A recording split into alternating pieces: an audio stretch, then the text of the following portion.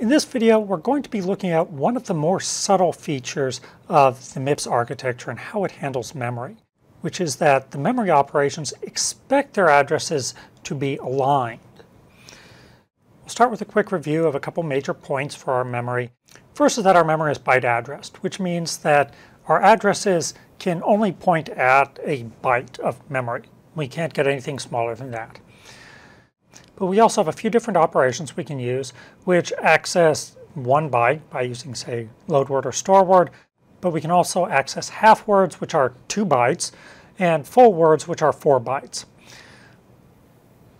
So we have 3 different types of operations, each of which can work with a different sized chunk of memory. However, the MIPS architecture expects that the addresses these instructions get will be aligned based on the size of the data that they're working with. For load byte and store byte instructions, that's not terribly important because they're just 1 byte. We can access any 1 byte in our architecture just fine, and the MIPS architecture doesn't care.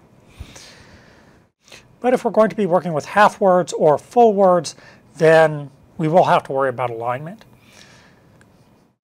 With halves, those are 2 bytes, so the MIPS architecture expects that you will give it an address that is aligned to a multiple of 2.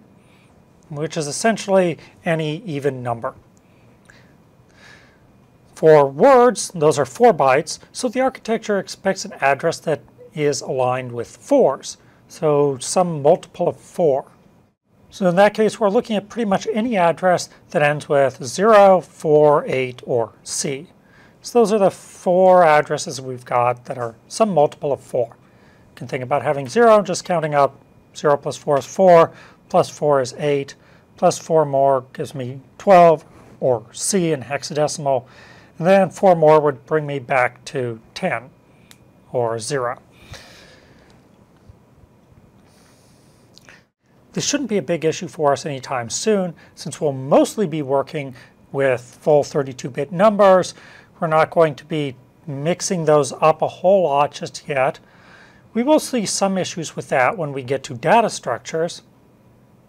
But this will also come back a whole lot more when we start looking at our actual architecture.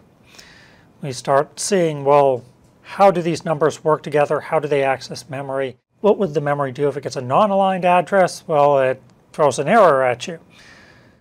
So you may notice if you're incrementing your addresses wrong that your simulator may throw an error at you saying that you've got an on-word aligned address. Well, that's because you gave it an address that's not a multiple of 4. Need to make sure that all of your addresses are a multiple of 4 if you're working just with integers. For those cases later where we're working with, say, half words or just bytes, then that won't be a problem.